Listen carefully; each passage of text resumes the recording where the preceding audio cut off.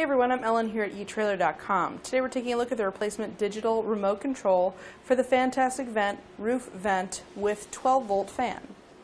Now this is going to allow you to control that fan from across the room in your RV to get the temperature dialed in. So we'll have several different controls here. We'll be able to adjust the speed of our fan and also the temperature if we have that situated on our fan. You can also lift that vent up and down and then turn the direction of the fan either to pull air in or push air out.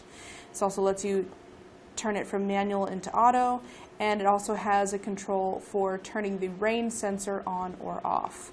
It does come with two AA batteries, so you can get that running right away. And it also has a little wall mount, so you can attach that to your wall and have that remote up and out of the way, but still visible. So if you want to just adjust it while it's sitting on the wall, or maybe take it out and have it with you next to your bed or your couch, whatever the case might be.